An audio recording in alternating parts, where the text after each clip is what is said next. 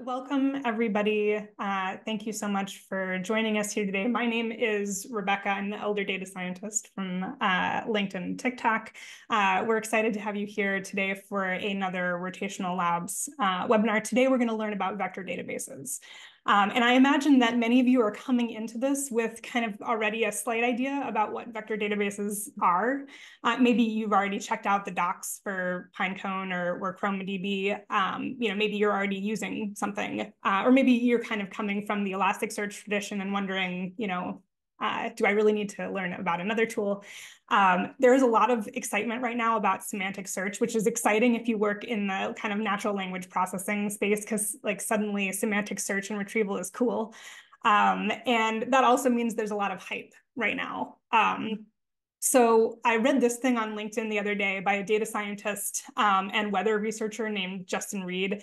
He said, so much of the tech industry now feels like a medicine show, pushing quack cures versus actual engineering and science. And I felt that deeply inside myself when I read it. But that's why we're here today. So the goal today, this is not sales. We're not going to be kind of trying to get you to use one tool over another. This is a no-frills technical review about a new kind of database.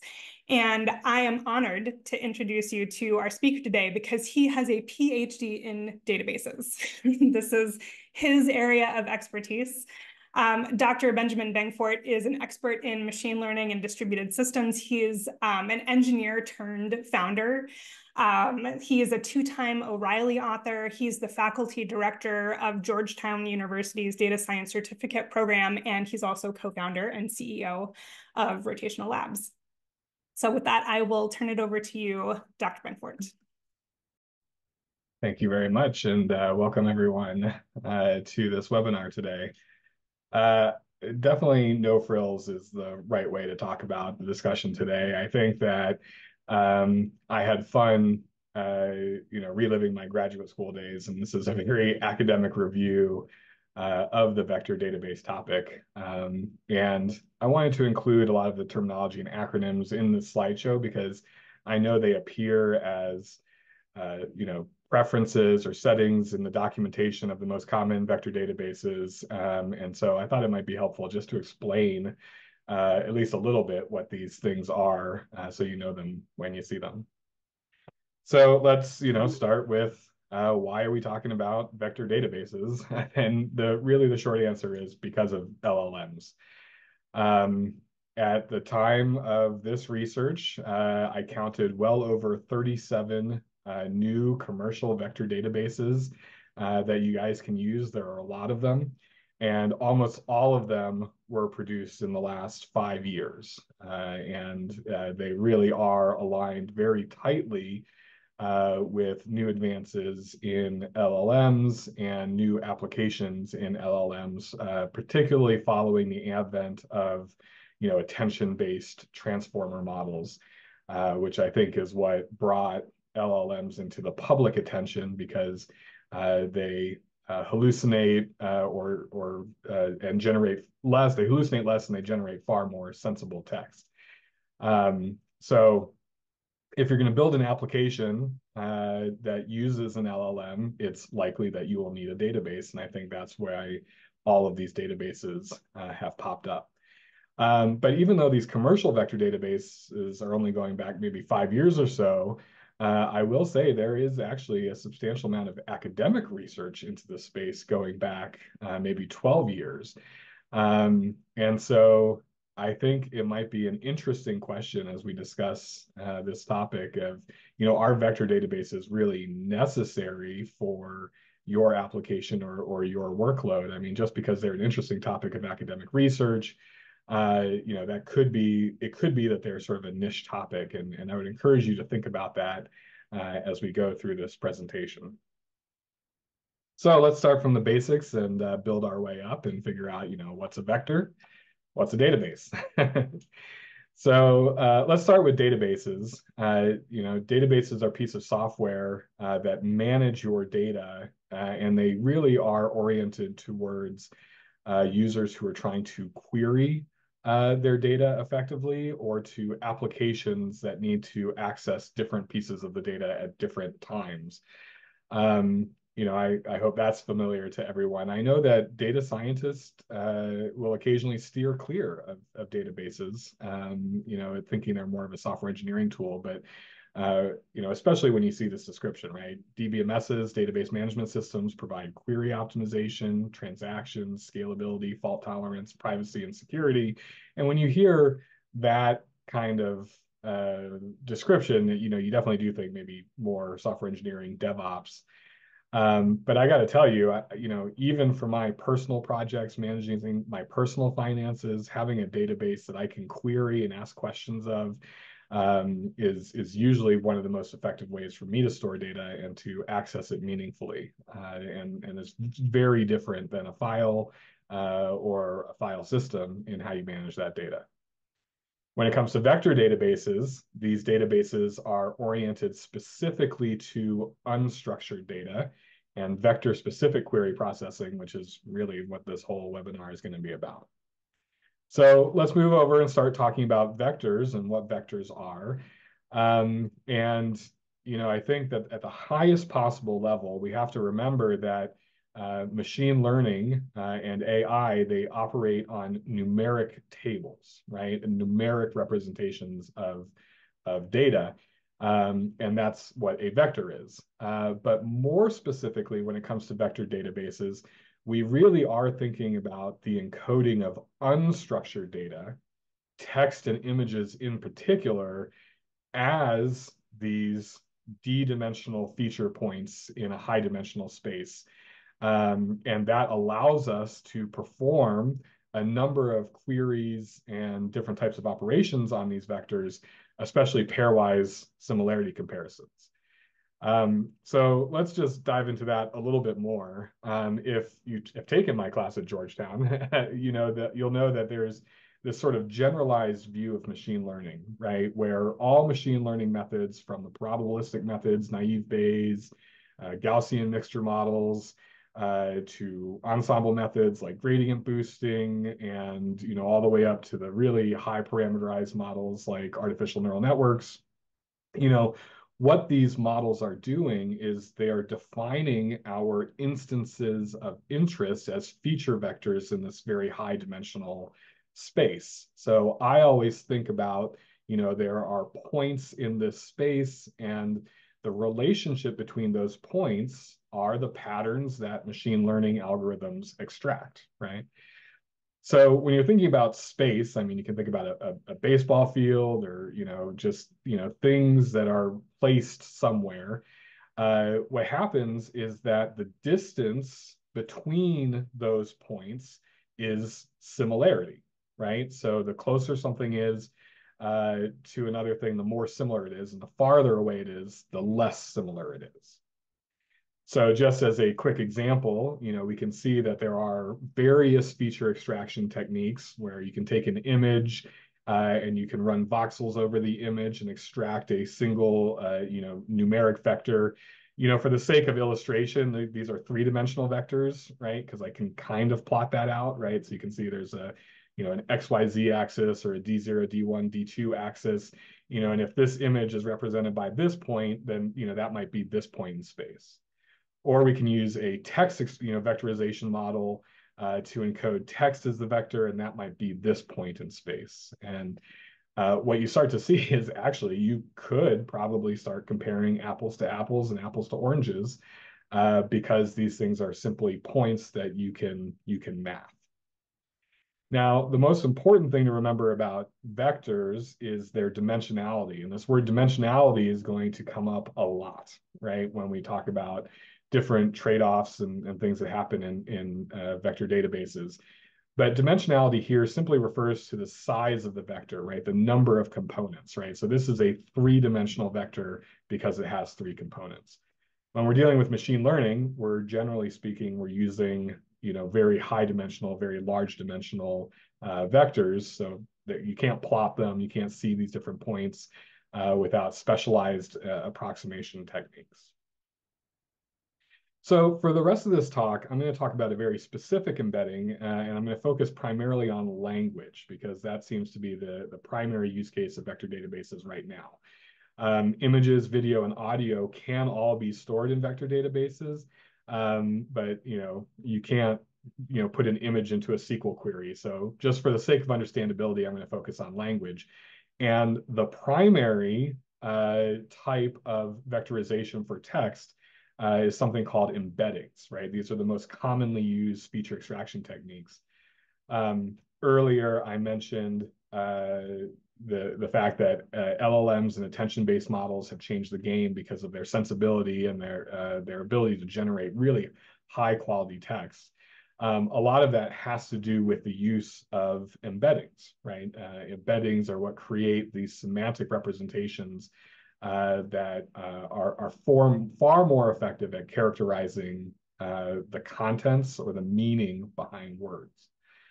There are three types of embeddings, generally speaking. Word level embeddings, which encode individual words, sentence level embeddings, which encode whole sentences, and document embeddings, which encode larger documents that go beyond sentences.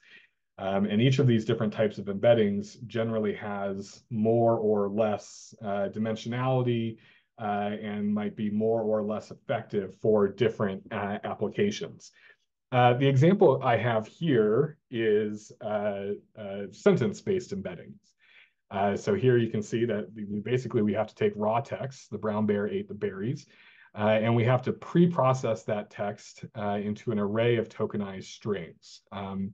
That pre-processing will often involve lemmatization, stemming, and dealing with case encoding, spaces, punctuation, that kind of stuff. So, and removing all of stop words. So there's usually a lot that goes into the pre-processing, but you'll end up with this array of tokens.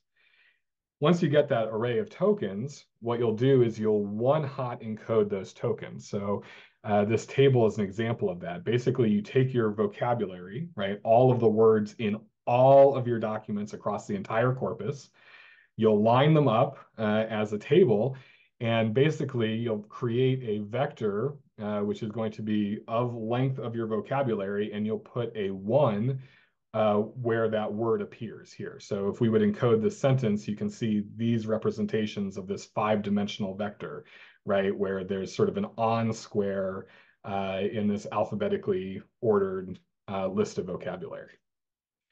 The problem is, as you can imagine, if we just use these one-hot encodings, these are very sparse representations, right? Lots and lots of zeros. And 2, the dimensionality of vocabulary is going to be very, very large, even if you remove stop words, right? Think about how many words are in the dictionary.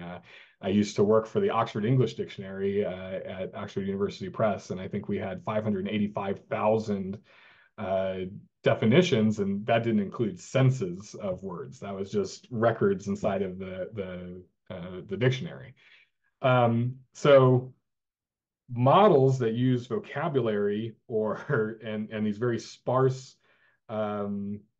vectors are very prone to the variance inside of the vectors, and they tend to really isolate very specific types of language-based constructions.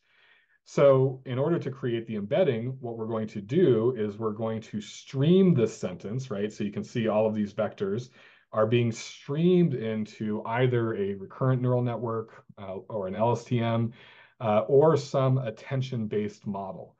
And the streaming part of this is important because it creates context, right? The sequence of words in most languages, but especially English, is important to the meaning of those sentences.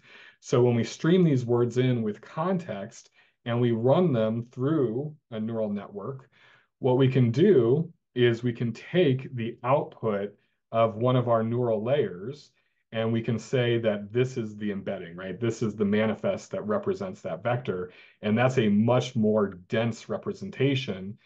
So you can see that the brown bear eats the berry, or the brown bear ate the berries, can be projected down into a much denser, smaller vector representation that can be then used to do language modeling. And what we've seen is that this has become very effective at semantic search. Now, I'm going to put that in quotes because this is really, it's algebraic, it's not semantic. Semantic refers to true meaning, and it is unclear whether the output layer of one of these neural networks for the embeddings is, semantically relevant, right? I would say it's contextually relevant, right?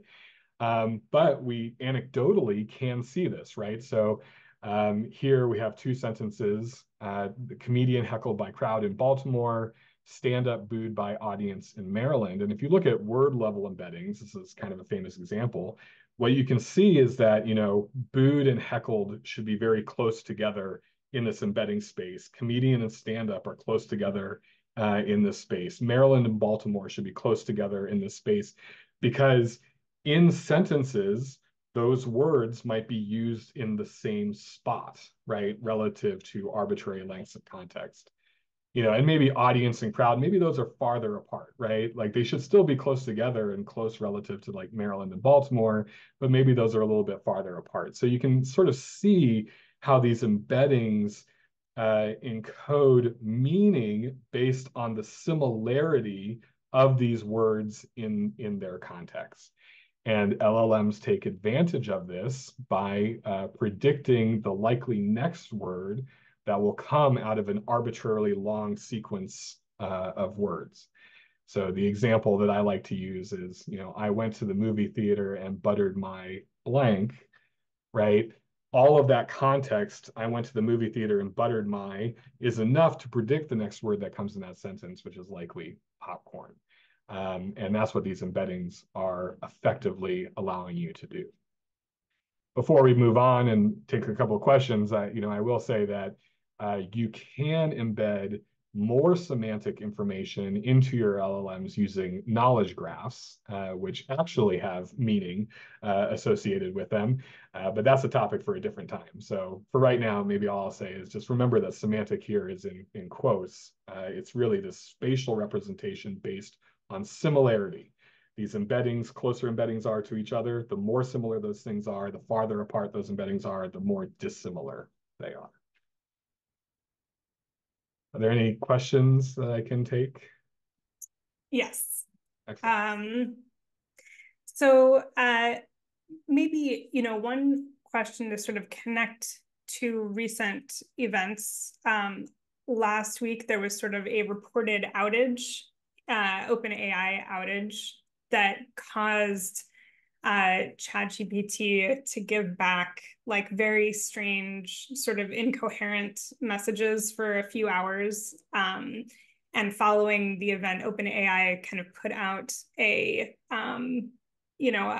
report to explain, what had happened with the incident. And it seemed to be referencing something related to vectors, but it was a little bit oblique. I'm wondering if you have any theories, that kind of couched in this language of what it means for something to be embedded and what semantic means and kind of how this like traversal might happen. Can you sort of, I know you aren't affiliated with that model directly, but I'm curious if you could help sort of explain it, with these terms. Yeah, absolutely. And, Rebecca, you had a great post on LinkedIn about this, and I certainly buy into your theory. If you look at this embedding process, there's a lot of ways that this can go wrong, right? So first, you need a specific ordered vocabulary in order to even start with these one-hot encodings. You need to ensure that the pre-processing mechanism is pre-processing everything the same way and the correct way. And so you can imagine that if you add vocabulary, like if you add a word to an embedding model, that's going to change the output. Second, when we create an RNN or an attention-based transformer, those neural networks are initialized with random weights, which means that as we sort of train these models based on using these unsupervised techniques to create these embeddings, they are stochastic. You can end up with different outputs. And even though, in the end, unembedding has to be related to the specific embedding model that created it. And if an LLM is using those embeddings, right, you can think of it as a model of models, then if any little thing in the embedding changes, then that can create nonsensical or even just really random results. And, Rebecca proposed that that's probably what happened with the OpenAI model, that they released a version of the LLM that had a sort of incorrect input embedding scheme. And I tend to agree with that assessment. Thank you. And thank you. So another question. There's somebody who's asking if you could sort of frame this idea of vector embeddings and ways of storing vector embeddings as a technique to the realm of like association rules, like item set mining, and collaborative filtering. So the extent to which this sort of overlaps, or one is a technique for another type of problem, to kind of connect them a little bit. Yeah, that's actually a great segue to my next slide here. So, association rule mining has been long associated with relational databases, right? So, the traditional example is, given a shopping cart, what things normally go together, right? So if I'm going to buy cereal, then I'm probably also going to buy milk, right? If I'm going to buy bread, then I'm also going to buy butter. And the business intelligence community really leveraged relational schemas in order to do association mining and F-rule mining. I will say that that type of thing also does appear in vector databases, but rather than having products characterized by ingredients or some other scheme or schema. Instead, you can just take product descriptions and even product images, and you can vectorize them, and you can find associations using the vectors. So that, association rule mining and that type of business set, I think, is definitely something that vector databases are used for. I have on this list recommendation systems, which is what collaborative filtering tends to be used for. And here, the sort of extension of association rule mining is not just what things are similar, or what things are purchased together, but also I have this user who has these preferences which are expressed as their previous purchases or their search history or something like that. And how can we make recommendations from this huge product world, this product category, based on that? And vector-based systems are excellent for recommender systems to do that. And usually just because you can encode a lot more information into the vector about a product than you could using more traditional machine learning techniques. Or you could at least, at the very least, encode a lot more unstructured data as opposed to the structured relational information. So who knows? Maybe someday we'll see that entire movies are encoded as vectors with their scripts, and we find movie similarity and movie recommendations. Like that's the next Netflix recommender. It's not just about the description of the movie; it's about the entire script and maybe other properties. Just in terms of other applications, while we're on this topic, search is sort of the big thing that most vector databases are used for, both text and image search. So image search is kind of maybe the novel thing here. If you have vague queries, right, you don't have to specify these sort of precise Boolean search terms, right?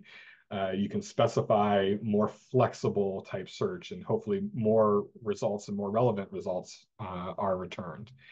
That plus the language generation component is usually parlayed into an application called retrieval augmented generation, where essentially you can ask a question and you get a response, right? That's like a written human response with the information that you're looking for, and usually on domain specific information, right? So, rather than me asking Edwin, like, hey, how much was this contract with this client? I could ask the RAG, and hopefully it would use our contract documents in order to respond with the answer. And it look something like, oh, in 2023, you and Ed signed this contract for this amount for this services period, right? It would actually be human language text. And so because of those types of applications, I tend to think of LLMs as user interfaces, right? They interpret natural language, they produce natural language. They're more like an interface than an actual application themselves. The RAG is the application. Along those lines, document summarization, distilling many documents into a single summary to sort of create an entry point, automated captioning, describing what's inside of images. If you have a video, counting, how many vehicles go through a gate, right? Vector databases are used for that. Chatbots, translation, just to name a few of the applications. But in principle, applications need databases, right? In order to do all of these things I just talked about, you need some database in order to query and store this information in order to make these applications possible. It looks like there's a couple more questions. I can pause again before I get into vector databases themselves. I think this might be an interesting one because it kind of takes us to the domain expertise kind of side. So let's think about a situation where we've got like a lot of legal contracts, or kind of like what you described. We're trying to find like most similar contract. So the person asking this question is from the insurance and legal domain. And says, would this technique be best for identifying if a legal contract has certain language regarding specific disclaimers? For example, in order to find other similar contracts that require further investigation. So is this the only way to do this? Is this the best way to do it? If vector databases or vector similarity is not the only solution, like what would you recommend? I mean, this is absolutely a great way to do this, right? So if you can encode all of your disclaimers, right, and the required disclaimers as vectors, then you can match a legal document to all of the disclaimers that they match, and conversely detect what disclaimers are not matched. And then you can use similarity, this distance algorithm, to create a score, right? So given a specific contract type where you expect these types of disclaimers, how well does this contract fit those disclaimers? So yeah, this is absolutely a great start to performing that type of review for contracts. And with anything that's high risk, you want human in the loop there. But this is doing a lot of work on behalf of the user, pulling up specific disclaimers that match or don't match, and allowing the user to better analyze its documents. You can even create an application where you're highlighting the legal contract with respect to the disclaimers, or annotating the legal document with respect to the disclaimers that are matched. So absolutely an excellent use case, and one that's well suited to semantic search and vector databases. Thank you. We do have a couple more questions, but maybe I'll hold them and you can go into your slides a little bit more, and we'll circle back. Great. Thank you all for all of the questions that you have. All right, so applications need databases. So let's get into vector database management systems. So I'm going to start by categorizing them. I mentioned that I counted 37 vector database commercial applications. But I'm grouping them into sort of three primary types. So the first is native systems. Native systems are designed specifically for vector management. So things like Pinecone, Chroma, Milvus, and they really only do vector databases. The next type of system is extended systems. So these are systems that have vector capabilities that are added on top of an existing database. So some vendors are providing this, like Mongo Atlas, Elastic, are providing vector capabilities on top of their databases.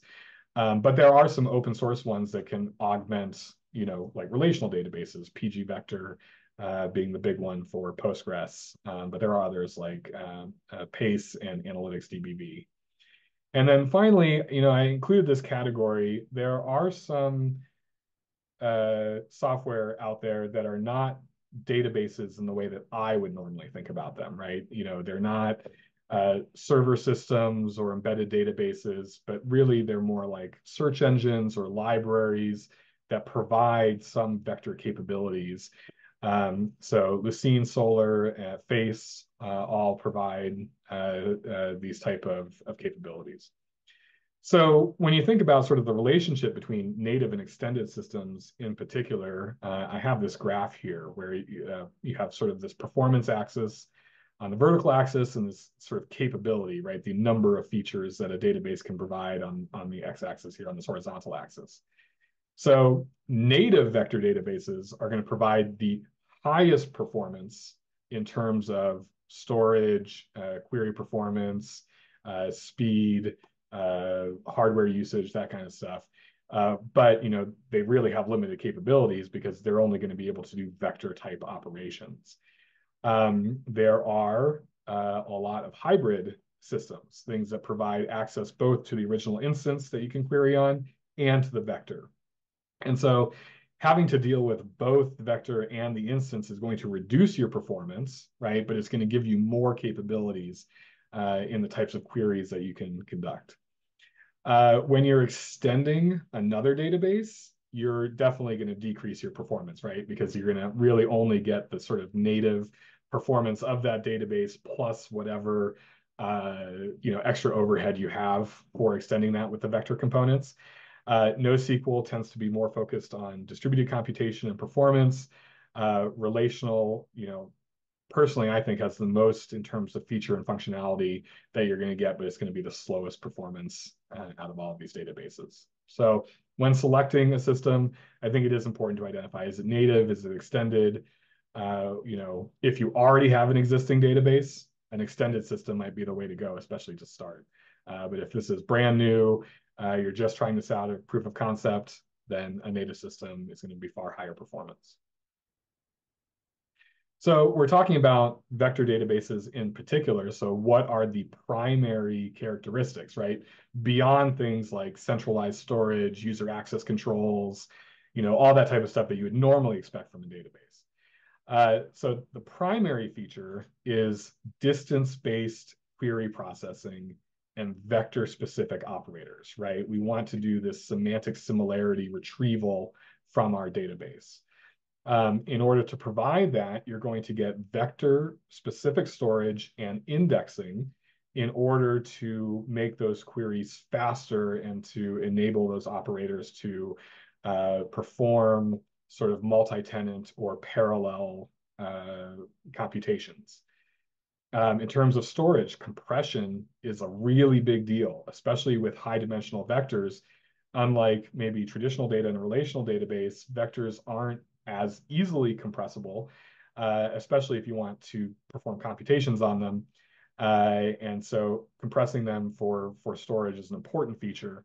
And along with that is partitioning and navigable partitioning, which will both allow you to replicate your databases, but it will also improve the query and indexing performance. And we'll talk about partitioning in a little bit.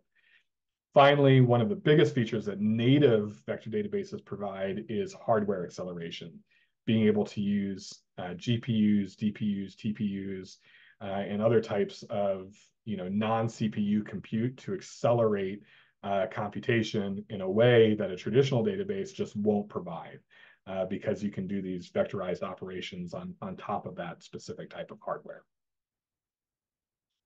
So those are the features. That is what you get, but I think maybe we should ask, like, why are these things hard, right? Why doesn't Postgres have this stuff? So let's talk about the challenges, the specific challenges for vector DB, what vector DBs actually have to solve. So the first thing is this idea of vague search criteria, right? Semantic similarity is actually hard to capture and is almost entirely reliant on the embedding methodology, right? So it is not so much something that you express when you're querying. It's more about that vector representation than anything else, right? So you can't give precise predicates and you can't guide your query in a way that you can with other databases, right? So, for example, even just being able to use where clauses doesn't really exist in vector databases. You can't really filter your results or direct to a certain space because you as a human can't compose a vector-based query. Also, finding creating queries is actually relatively difficult. I'm going to talk about a couple of different queries, but range queries and KNN queries. But you have to give a vector, an input point to those queries. And it's like, well, how do you give that input point, right? And so that's where the vagueness comes from. The other big problem is that comparisons are expensive, right? So traditional database operators and predicates are actually very easy to compute, and CPUs are actually designed to make those computations.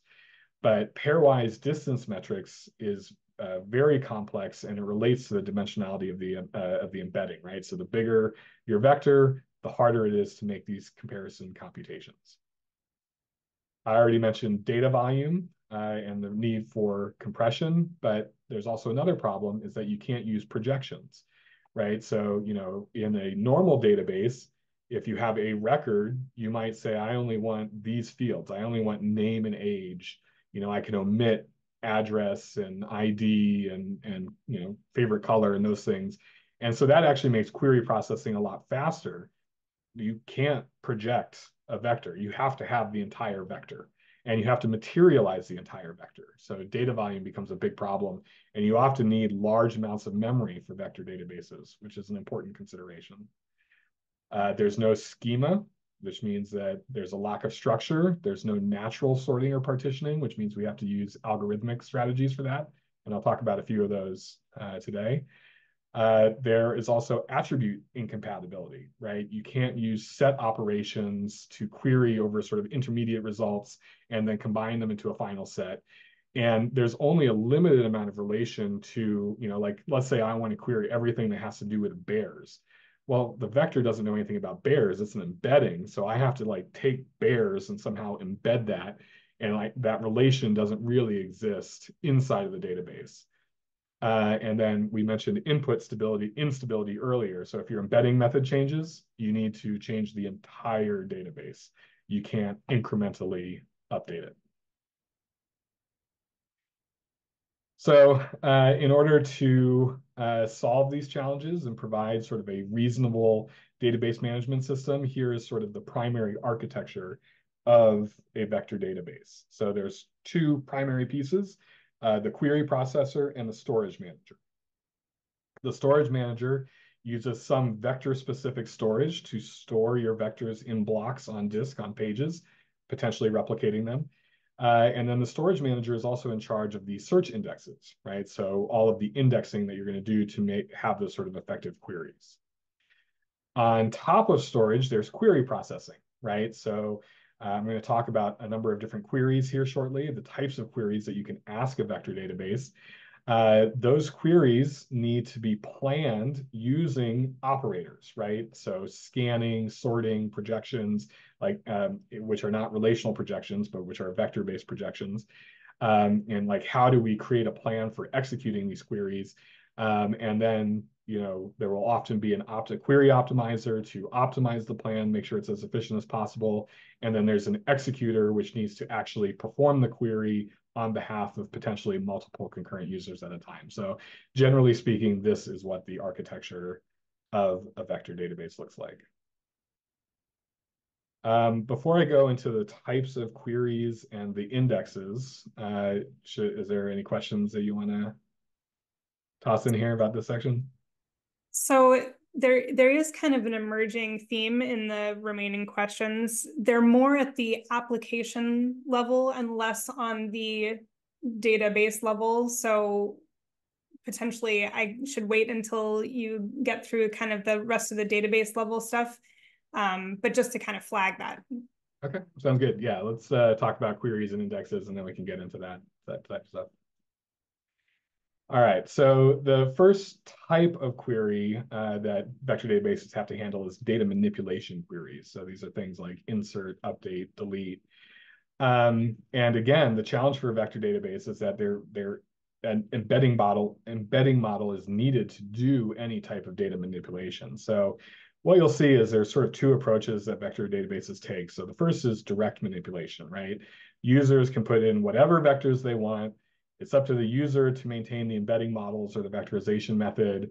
And what can end up happening is you can end up having a database that is vectorized, has entities in it with different vectorization techniques or whatever. But basically the vector database just says the user has to figure it out. I think becoming more popular is indirect manipulation, right? So the user only knows about instances, but the database handles the vectorization. And this is either handled in two ways, either a user-defined function, right? You have to specify some function, usually in Python, that will output a vector. Or you can choose from a list of existing pre-trained models, and you just sort of say, for this collection, I want to use this, embedding model. So that indirect manipulation is becoming more common. But ensuring high quality collections means that you're always using the same embedding model and that all of the inserts, updates are correct with respect to the target model that you're using. So that's sort of the main concern when it comes to data manipulation. The second type of query, and this is the sort of bread and bones of vector databases. This is what you can do with a vector database that you can't do with any other database, is vector search. So vector search or vector queries start with a given input or inputs queue. Those inputs are themselves vectors. And the goal is to find k similar vectors with /c. So up here, I have this little chart here. So we have vector search. And the first type of search is a range search. So a range search says, given an input query queue, find all instances within a specified radius, right? So again, if I want to find all documents related to bears, I might encode a vector with bears and maybe berries and salmon or something, encode that vector. That's my input queue. And I'll say, give me everything within, this distance R that's related to it. And then, the larger R is, the more documents that you're going to collect. And some of those documents might be less related. The smaller R is, the fewer documents you're going to get, but the more relevant those things are going to be. Figuring out what R is tough because you need to understand the space of your data. Some vector databases give hints about R, but it really usually is trial and error in my experience of figuring out R with range queries. The best thing a vector database can give you is sort of the diameter of the vector space, right? Like what's the maximum distance R, and then you can kind of search in between that. The other type of query is nearest neighbors, right? So that's the CK search, where K is the number of results you want to return, and C is the amount of slack, right? How similar or dissimilar you're willing for these entities to be. So for an exact search, C is equal to 0, right? No slack. You have to exactly match these vectors. And so you can do K nearest neighbors search with K greater than 1, or you can try to find an exact match. Give me this exact vector with K equals 1. You can also do approximated search, right? So you can give more slack to the model. And so approximate nearest neighbors, is, find me the thing that's closest to this vector that I'm putting in within this slack C. Or you can do approximate K nearest neighbor search, give me the K neighbors that is closest to this item. And honestly, those nearest neighbors and range queries, that is the basis of all of the applications that I listed before, right? Is being able to collect records based on similarity rather than on sort of rote attributes. So that begs the question of like, what is similarity? And if you've been a data scientist for any period of time, you'll know that distance can be computed in a number of different ways. And the distance between 2 points has a lot of different meanings. So what the database is going to do for you is going to allow you to select a similarity metric to use. And I have sort of 5 here, Hamming, which is like the number of components in the vector that differ, the inner product or the inner dot product of 2 vectors using the vector norms is another distance metric. Cosine distance is a very popular distance metric for comparing text, right? So you're taking the angle between those 2 vectors. And then Minkowski is, taxi cab, Euclidean distance. It's sort of a generalized distance metric, but it is Euclidean distance. And then Mahalanobis is a variant of Minkowski distance that takes into account the variance of your data set. So these are sort of the 5 normal distance metrics that your vector database is going to provide you. The problem is that one, you have to select a similarity metric, right? You have to select one of these things. But the results that you're going to get back are going to be very affected by what choice of similarity metric you make and what the dimensionality of your vectors is. And it's always important in vector databases to remember the curse of dimensionality, which says as the dimensionality increases, the distance between the 2 farthest and the 2 nearest vectors approaches 0, right? So all of these points that come together as you increase the dimensionality of your data set relative to the variance in your data set and how much variance you have. And I will say text-based data sets, generally speaking, don't have a lot of variance, right? The variance is aligned on like specific components when it comes to text. So, what you have to juggle is this embedding model that you choose, the similarity model that you choose, and the corpus that you have stored in the data set. And the database isn't going to tell you what the right combination of those 3 things is. Like you have to figure that out, and that's one of the tricky parts. All right, in terms of other query types, batch queries are meant to take care of advantage of hardware acceleration. Hybrid or predicated queries allow you to query not just the vector, but also the attributes of the original instance, which requires a database that has a hybrid. And then the last thing that you're going to see is multi-vector queries, which I'm not going to get into really today, but if you see these terms MQSF, MQMF, SQMF, these are referring to multi-vector queries that use aggregations and aggregated scores to query across multiple vectors. And often multi-vector queries are associated with images because images are often represented as multiple vectors, right? Either using like color components or different types of convolutions. So I just wanted to throw that in here. Now, I'm running out of time, so I'm just going to kind of quickly go through the rest here. The sort of key thing in order to understanding the performance of your vector database is the access patterns and how the indexes and data is stored on disk that allows those access patterns. So there are sort of 3 types of workloads that I'm considering. So the first is machine learning, right? So if you want to train a model off of these vectors, whether it's a language model or a classifier or something else, machine learning really just needs to do repeated sequential scans of the entire data set. And for machine learning, order doesn't matter, right? So often append-only storage where you just sort of stick vectors in at the end, that's fine for machine learning because it's just going to read from the start all the way to the end, sort of over and over again in an iterative fashion. For semantic search, which we just talked about, this is actually a read-heavy workload that queries a finite set of related records. So you do want some kind of ordering. So here you can see sorted storage, right? But what makes sorted storage hard is that when you insert, you have to move everything around. So you can imagine if you insert something right between these 2 orange things, you got to move everything in the database. So inserts tend to be hard if you have some kind of organized sorted storage. So if you have like a recommender that's a read-write heavy workload that also needs to optimize for inserts, you're going to often end up with some kind of blocked or partition storage to minimize the effect of like how writing into your database is going to change your underlying results. And this is really where the trees come in. So indexes are ways of organizing how your data is queried and retrieved from disk. And vector databases make use of sort of 3 different types of indexes.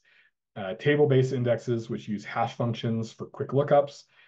tree-based indexes, which use a partitioning mechanism to split your vectors into groups, into related groups. And finally, graph indices overlays a graph such that the vectors are the nodes and the edges contain distance information. And then you can use graph traversal and graph query algorithms to query that index. Now, I'm going to skip over the details of these, but they are in the slides. And one of the reasons that I wanted to have these types of indexes in the slides is because these acronyms, LSH, L2H, Quant, KD tree, RP tree, and NOI, you're actually going to see those things when you're configuring your databases, OpenSearch, Pinecone, Chroma. They're going to like give you options for these things. So they're here in the slides. You can reference them later if you're trying to figure out what these things are and what they're good for, and when you should be using them versus other things. So to conclude, I just want to talk about sort of open problems and what people are working on in the vector database space, sort of the future state of the art. The first is automatic similarity score selection, right? So I mentioned that the embedding plus the similarity score plus the specific documents is going to define the performance of your vector database and search when you do search on your database. So people are looking to make techniques to make automatic selections of those scores and those embeddings. On the database research level, operator design. So new hybrid operators and new algorithms are becoming important as a research topic, as are things like incremental search, right? Where you want a large K in your K nearest neighbors, but you want to stream these data to your user without interrupting other database operations. And that's actually quite difficult because ordering relative to distance can be tough. Multi-vector search is an open area of questions, which is why LLMs are primarily used with vector databases. Images and video are sort of slowly coming online as we figure out more and better multi-vector searches. And then the sort of evergreen problem is security and privacy.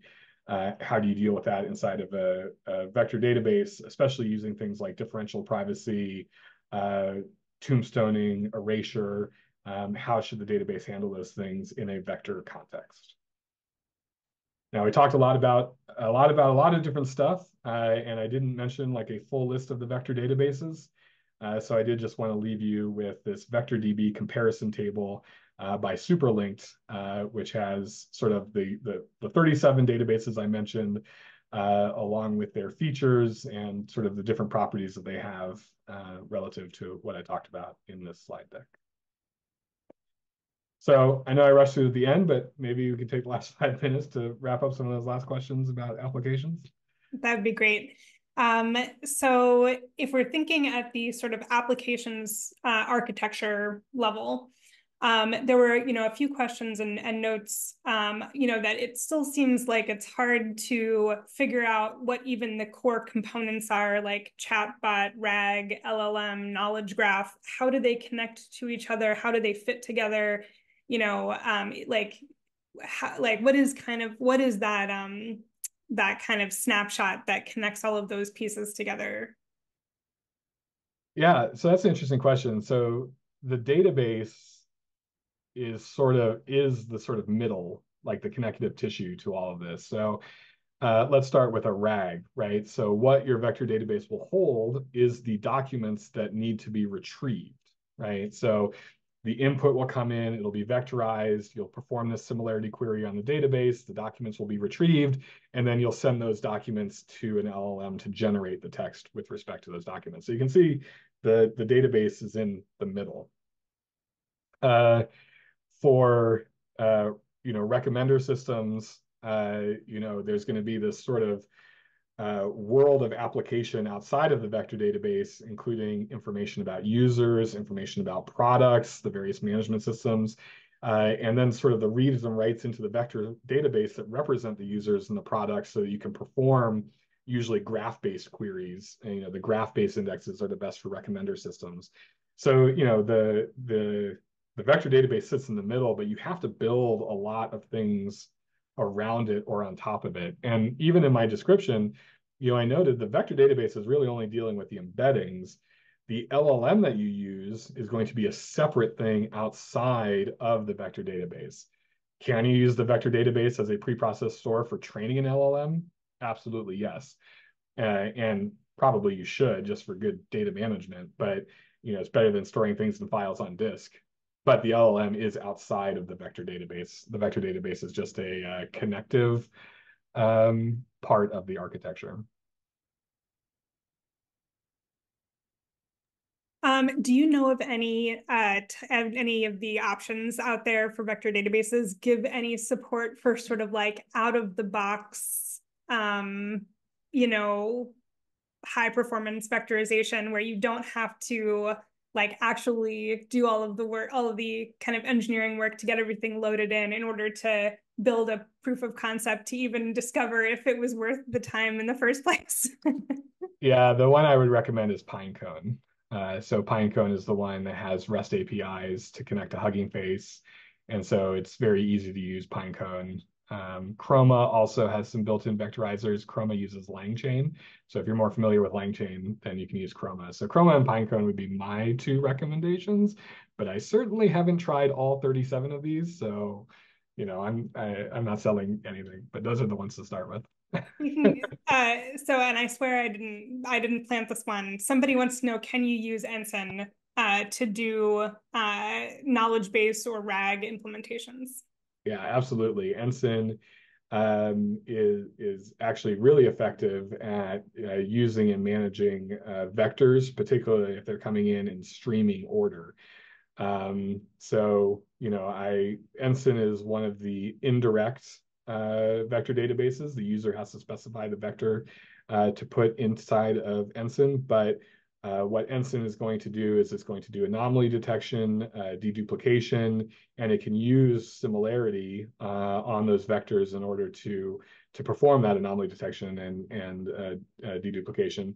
We primarily use Ensign for training domain-specific LLMs, right? So for taking a transformer model and then training it on a specific corpus, because you need a defined data set of vectors, right? Which we can specify in Ensign as like a start offset and an end offset. So it gives you that sort of repeatable training for doing LLMs. In terms of RAGs, we have thought about creating basically a distance similarity based index on top of Ensign to allow those types of RAG queries on Ensign. Ensign does have a SQL query mechanism on top of it. So if you are interested in using Ensign for a RAG, please talk to us because we can start to build one of these indexes. Probably one of the tree-based indexes would be most well suited to what Ensign can do. And Very thank cool. you for that question. Very cool. Yeah, thank you so much, Benjamin. We are out of time. Thanks everybody who joined us. We have another webinar coming up in 2 weeks with yours truly. I'll be talking about AI for normies. So if you have a boss or an executive above you who needs kind of a crash course, or that you need to kind of like figure out how to communicate with them, tell them to come to my class. And we'll see you at the next one. Thank you so much for joining us. Thanks, everyone.